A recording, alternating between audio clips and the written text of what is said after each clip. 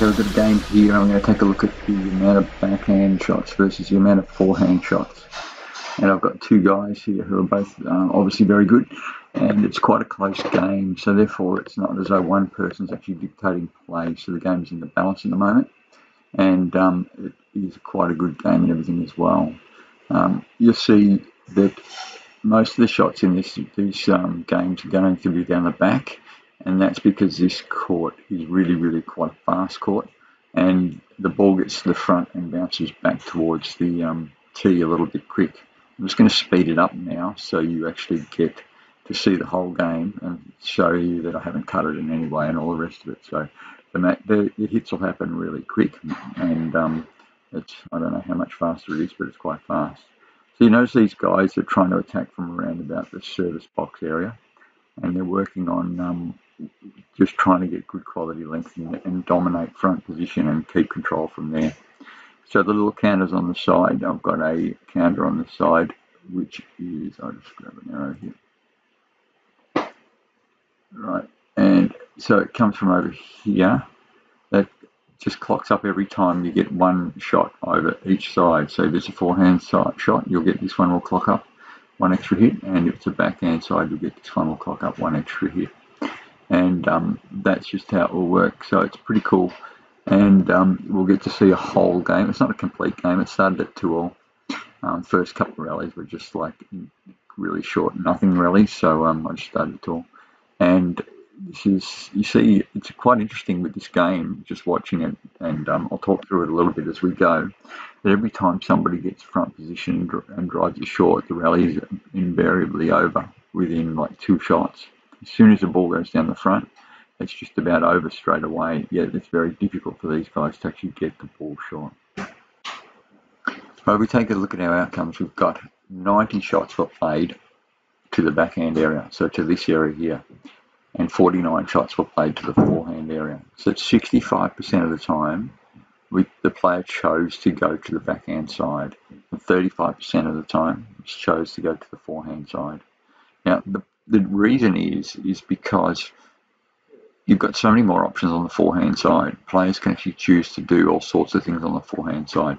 They can, because they've got a greater reach, they can take the ball further behind their body, and they can actually just hook their wrist around a lot more and have more options. Things like both can happen really quickly and really easily. You can just skew a ball cross court really fast, and you can actually get it quite low and quite strong and quite hard. And as I said, you can take the ball from behind your body. In the backhand side, it's not quite the same. The backhand side, it's a lot easier to read a body, so you can read your opponent much easier. And secondly, you've got you can keep the ball tighter, and there's less options. It's much more difficult to get behind the ball, and you'll see a lot more people will actually go from here and they'll lift the ball up and they'll pitch back down to this area and just swap positions with their opponent. And so the backhand side becomes the safest side to hit, the safest area to strike the ball to.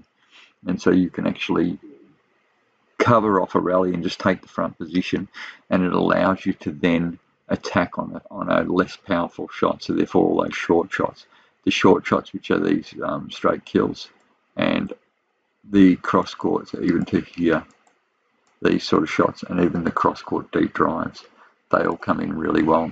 So I thought you'd find it quite interesting. So there's another story. These guys are really quite good. So what I like to tell juniors, although it says that we've got like 65%, I like to tell juniors that we go 70%. So 70% all shots should go to the backhand side. And the reason for that is because if you get players of lower standards, their backhand is generally weaker in all areas. In other words, they don't have the options, they don't have the power, and they don't have the consistency or the control to get the quality target or to keep the ball really tight. The power is a big one, and they can't lunge and get to the ball. They're not as close to the ball when they strike it. So for club standard players, I'd say that should be more like a 70%, maybe 70, heading towards 75% of all shots. And I talk to players that I coach and tell them that basically what we should be looking at, it's like a boxer, that when somebody, you hit the ball to here and hit it to here and hit it to here and hit it to here, And when the ball gets shot out over to the forehand side, you just push them back into the corner and just keep working them until they play a poor shot. Then you attack to other areas of the court, which will then drag them over here, and then you can cross-court the ball back to the open area, which is the weak area. So if you can understand that, hopefully you can understand that it works really well. And then you've got to choose which shots you should be going cross-court on, because you can't just relentlessly play everything down the sidewall. So what that would be, a suggestion would be, any ball that lands short, you can potentially go cross-court on, or a volley you can go cross-court on. Wide shots off the back wall, if they come a long way off, you can then go cross-court on because they're not bad. But generally, anything that's relatively tight, you'll go down the wall. And anything that's deep, you'll go down the wall. But it should be, you should only attack cross-court generally from the backhand side on any short shot.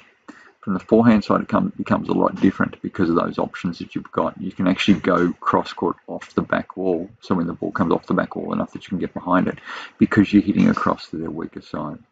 So when you're hitting across the weaker side and you've got a full power swing, it's not a bad option to go across to the weaker side, or the area without as much power or options.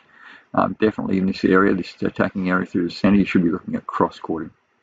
And you cross-court hard and attack the ball to the floor, then it goes up to the sidewall and then down. So a cross-court from here would be across here, and then it can go up there, and then it will bind down in the back corner and will force a boast if it comes out. So that works really well.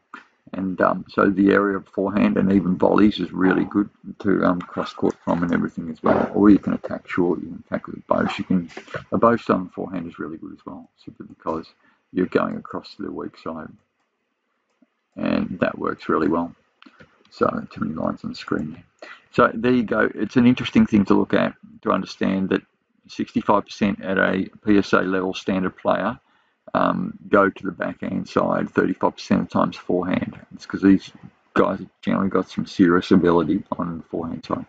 And for a lower standard player, I say that should be 70 to 75% of all shots should go to this backhand area.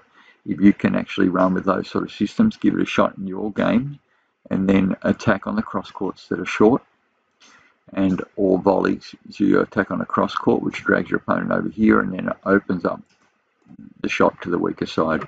And that's a really good game plan to work on. So that should be a base game plan that you set yourself with, and then I think you'll actually really excel with whatever skill level you have and whatever capability you have. It will actually enhance your current game plan that you have. So there you go, great game plan, backhand's the one to go for.